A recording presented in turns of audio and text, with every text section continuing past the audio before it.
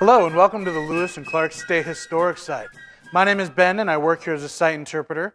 Today I want to continue our item spotlight series. And we're going to do that with this item right here. It's cast out of metal. The original would have been made from iron. And along the front it says U.S. Captain M. Lewis. This is the branding iron that Meriwether Lewis brought with him on the journey. Now, we don't really know a lot about its origins. We know that Lewis is using it in his journals, and it's rediscovered years later, so we know that this is an artifact from the expedition. What we don't know is where it was made. It may have been picked up in Philadelphia, or Captain Lewis may have had it made in Harper's Ferry, or maybe even at Pittsburgh as he's waiting for the keelboat to be produced. This would be used to mark the many crates and barrels and leather goods that the expedition is carrying with them. Because it has this open space in the middle at the bottom, this not only brands the items that it's stamped with as government property and belonging to Meriwether Lewis's unit, it also leaves space for you to write what is inside that package. Now, Lewis is buying goods in Philadelphia. He's picking up things in Harper's Ferry, and they're getting even more stuff when they get down to St. Louis.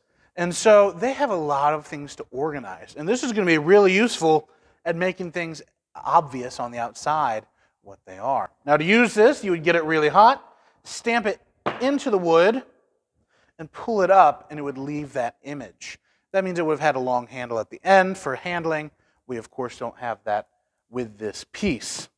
Now, this is a logistics tool. It's a way of marking things that are yours, probably to help against theft a little bit, and to really help organize. If you think about it, some of this stuff is going to be pretty securely packed in barrels and crates already. And so you don't always want to have to open them up. This is a good way to mark them. So this is an organizational tool. It is not for horse branding. When we think of branding now, we also often think of people branding horses or their cattle.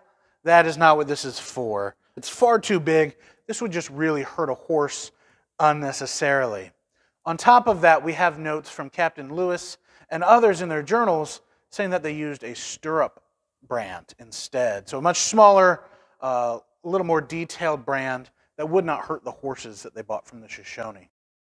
So this is not a horse brand, it is a materials brand, and it will be used on trees as Lewis and Clark and the others are making their way west. It's a brand that they use to mark around their encampments, and it is also what they use to mark around where they've made some caches. So when they are preparing to cross the Rockies, they have to abandon their pirogues.